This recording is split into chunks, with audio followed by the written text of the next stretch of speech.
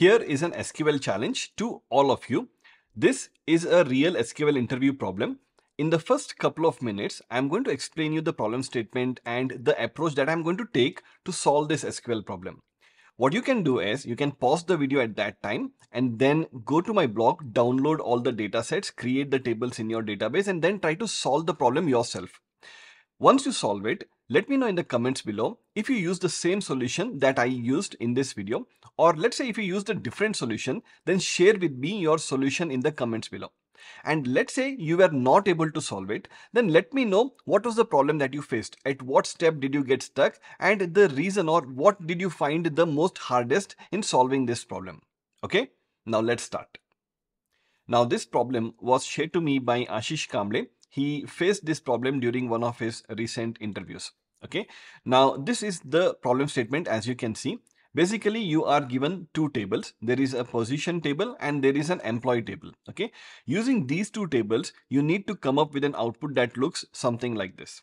Okay, now let us better understand this by understanding what exactly these two tables have. Okay, so the first one is a position table. It has information about the different job vacancies available. Okay, so you can see that there are job vacancies available for three different titles, okay, or designations. So there is one vacancy for the general manager. There is 5 different vacancies available for the post of a manager, and then there are 10 different vacancies available for the post of assistant manager. Okay, there are some additional information here like which group each of this designation or title belongs to, what is the level of each designation here, the pay scale, etc. Okay, and then for each of this position there is an ID that is mentioned here. Okay, so this is basically what the position table has.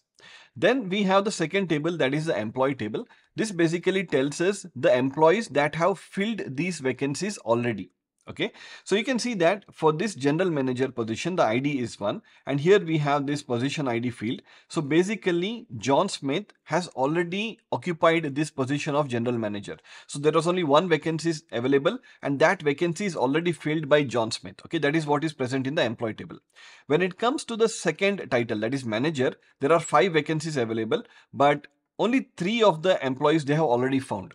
Okay, so out of 5 open positions, 3 positions are already taken by these 3 employees, Jane Doe, Michael Brown and Emily Johnson. Okay, that means there are 2 more vacancies available for the position of manager.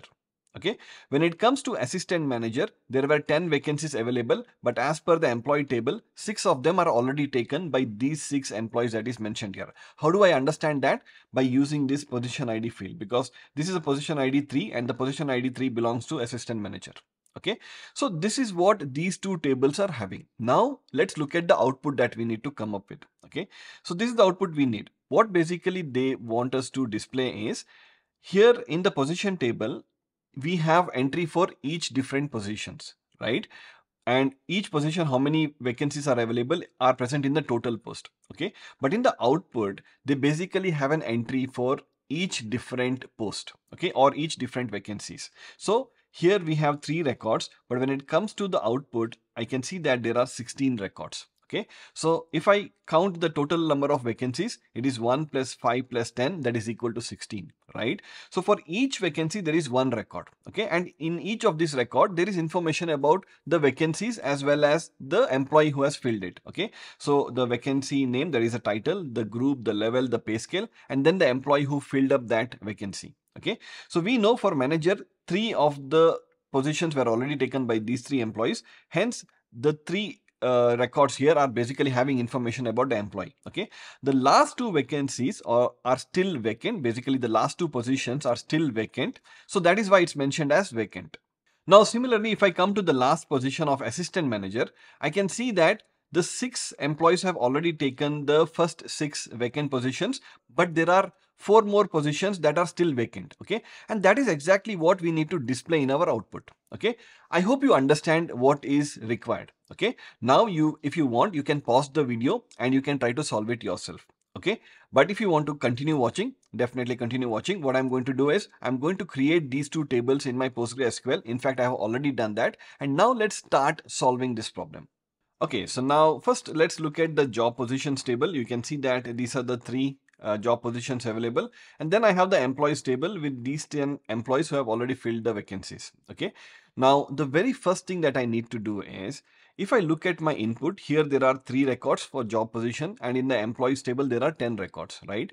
But in my output I need 16 records, 1 record for each vacancy, right? So how do I come up with those number of records? That's the first thing that comes to my mind. Okay, now if I look at the job positions table, here I have this field total post, right? This basically tells the total number of vacancies. So basically the sum of this, that is 1 plus 5 plus 10 is 16. That is the total number of records I need in my output, right? So can I think of a solution such that using the values in this field, I can derive the number of records based on the values that is present here, right? So what is that one logic that I can use? Okay, now a couple of things that comes to my mind. One is I can use recursive SQL to basically do this. Okay, but there is a more easier way to do this. Okay, and that is by using an inbuilt function called as generate series. Okay, now generate series is available in PostgreSQL, also in SQL Server, the latest version of SQL Server, I think 2022. But in other databases, if you are using, you might have to check if it is available or not. Okay, now let me just tell you what exactly generate series does. For example, if I just write generate series and let's say 1 to 10, okay, and if I just run this, you can basically see that it generates me 10 different records. What basically this means is, this is the name of the function. This first argument here is basically your starting point. That is how it starts at number 1, and then this is until which number it should go, right? 1 to 10. Okay, so this is the starting point, this is the end point. Okay, and then I can also give an optional third argument telling how many numbers should it skip. Okay, I'll not use it for now. By default it is 1. Okay, so let's say instead of 1 and 10, let's say if I put 5, then the generate series is going to start from 5 and go until 10. Okay, so and for each of these values, it's going to create one new record. Okay, so probably we can use this function to derive the total number of records. Okay, so what I need to do is, I will use the generate series function to generate the number of records, but how many records should it generate? I will basically derive that using the total post field in my job positions table, right? So this means I will need to join the job positions table with this generate series function, right? So let's try to do that. Okay, so I'm just going to copy this table here and then just going to put it here. And let's say I'll just do select star from job positions. I'll give an alias like P and I need to join. Okay, now how do I join generate series with job positions? I do not have basically any common field with which I can do a join, right? Whenever I have this kind of a requirement, one join that I can probably use is cross join. Okay, because when I'm using cross join, I don't need to provide a join condition, right? So I'll try to do that. Okay, so I'll say cross join and I'll use this whole thing. Okay, generate series. Okay, but the thing is, I know my generate series need to start from 1, but the end position will be defined based on the total post, right? So I'll just mention the total post. Okay, that is probably P dot total post. Okay, so this P dot total post, I'm basically taking it from the job positions table from above. Okay, and I think that's all. And here I'm just going to say P dot star. It will fetch all the fields from the P table, that is a position table, and this one is going to generate a column generate series. Okay, so I'll just run this and see if it works. Okay, and you can see that it already works. I'm getting 16 records. Okay, if I just move this a little to the top, you can see that I am getting the 16 records that I wanted. Okay, and if you see for general manager, there is 1 vacancy, so there is 1 record. When I come to manager, you can see that there are 5 records because there were 5 vacancies, because generate series generated 5 records for that. Okay, so how this worked was, initially job position, the first record was general manager, the total post value was 1, so this value would be 1, so it is generate series 1 comma 1, it will generate just 1 record, and that was this particular record. Okay, when SQL goes to the second record, that is from the second record from the job position table. In the job position table, the second record belongs to the manager record, and its total post was 5, right? So this will become 5, right? So 1 comma 5 will generate 5 records. Okay, and that is why it's generating 5 records. Okay, and each of these 5 records will have the same value from all the P table, that is job position table. Only change will be in the generate series, that is 1 to 5. Okay, and the same thing happens for the assistant manager record. Okay, now I hope this is clear. Okay, so we have got our 16 records. The next thing that we need to do is, we just need to join all of this with our employee table properly and derive all the fields that we need, right? Or fetch all the columns that we need. Now the question is, how do I join this whole query with the employee table? Are there any common columns with which I can join? Let's see. Okay, now here I can see that I have this position ID. I think I should have, right? Yeah, this is the position ID, right? This ID from the P table, that is position table. And if I go into my employee table, I can see that I have this position ID. So I can join using the position ID. Okay, but just if I join using the position ID, I'm going to get a lot of duplicate record. Why? You can see that the position ID here is repeated. 2 is repeated 3 times, right? And if I look at this query here, 2 is repeated like what, 5 times. So 5 into 3, I'm going to get 15 records. There'll be duplicate data. So that means I need to join using the position ID, but additionally, I also need to join using something else. Okay, and what is that something else? Okay, so you can see that the only other field that I can use for joining is probably this generate series. Okay, so for each of this position, the generate series is kind of like is basically starting from first, right? So for general manager, generate series is just one. When it comes to the manager record, you can see that the generate series, or let's say if I just remove this and if I just show you these 5 records for the manager position, the generate series is like reset from 1 to 5. Okay, similarly for assistant manager, the generate series is reset from 1 to 10. Okay, so can I think of a way such that in the employee table for each of that record based on the position ID, I can have a value reset from 1, okay, and go until the number of records, right? So I'm not sure if I confused you, but let me just show you what I'm trying to explain. Okay, so in my employee table, I have, let's say, 10 records, right? And you can see that this is the one record for position ID 1, then I have 3 records for the second position, and then I have 6 records for the third position, right? Can I come up with a number such that I'll have 1, 2, 3, okay, for these 3 positions, and then again I have 1, 2, 3, 4 until 6 for these positions, so that I can use these IDs that I will generate now to join with the generate series that I have in this subquery, right, or in this query, right?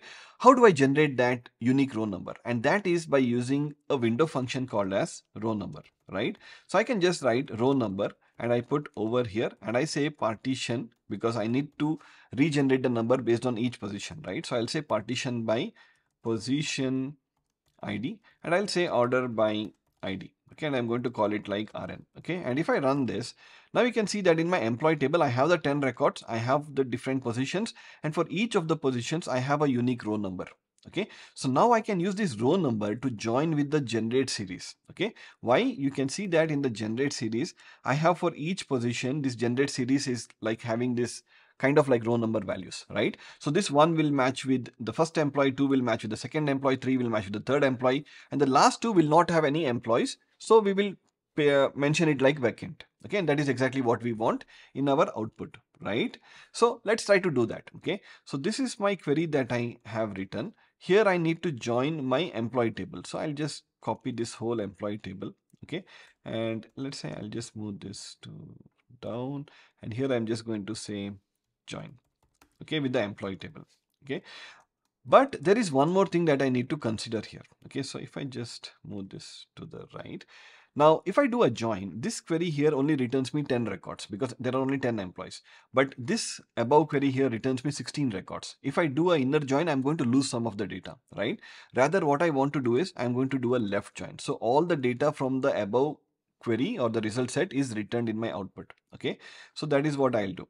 And I think that's all. And now I need to provide my join condition, and my join condition is basically, so here I'll give an alias like E, and my join condition initially I told in the E table I have a field called as position ID, right? So I'll say position ID is equal to, from the P table I have the ID, right? If you remember, in the position table I have the ID, and in the job employees table I have the position ID. So I'm joining that too. Okay, additionally I told I also need to join using the row number that I generated here with the generate series, right? So I'll put that. Okay, so I'll just tell that is, maybe I'll move it to the next line, and I'll just tell e.rn equal to, that is this generate series, right? So I'll just mention that. Okay, and I will run it. Now I'm getting still 16 records, so that looks fine, but the column that I'm displaying is not exactly what I want. Okay, so based on what I want in my output, I'll just mention the fields here. So I'll just tell p dot title, then it is p dot, I think, groups and level. So I'll say groups and then p dot levels, and then it is pay scale. Okay, p dot pay scale, and then finally I think it is the employee name. Okay, so I don't need generate series here, but I'll say e dot name. Okay, as employee name. Okay, and if I run this, if I just run this, now you can see that I'm basically getting the exact output that I want, except for one change. Okay, so you can see that here I'm having null, but instead of null, I basically want it to display it as vacant, right? So I'll just put a callis function here. So callis, such that whenever the name is null, it's going to display like vacant. Okay, so I'll just run this, and now you can see that I have vacant displayed here. Okay, now if I compare this output with what I exactly wanted, it will exactly match. Okay, so for general manager, there is one vacancy, it is occupied by John Smith. For manager, there are 5 vacancies, that is these 5. The first 3 are taken by the 3 employees that is present in the employee table. The last 2 are vacant, and that is what I'm displaying here. Okay, same way for assistant manager, the last 4 are vacant. Okay, so I hope you found this problem interesting and you understood the solution. Now there's another solution that I can give using recursive SQL. I'll not solve it here, but I will give it in my blog. You can download it and you can check it. Okay, now as I said, take this SQL problem as a challenge, try to solve it, compare your solution with my solution. If it is different, share your solution. If you're not able to solve it, let me know what was the problem that you faced. I hope you enjoyed it. If you like this kind of videos, let me know in the comments below so that I can make more such videos. Thank you so much for watching and see you soon in the next one. Bye.